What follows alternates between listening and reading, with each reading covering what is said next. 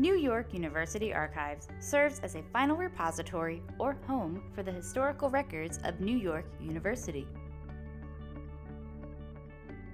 Our primary purpose is to document the history of the university and provide source materials for administrators, faculty, students, alumni, and other members of the university community.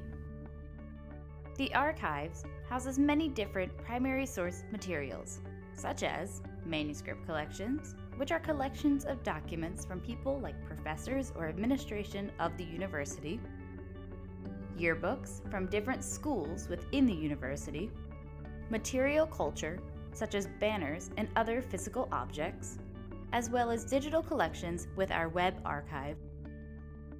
Stop on by or contact us to access our collections.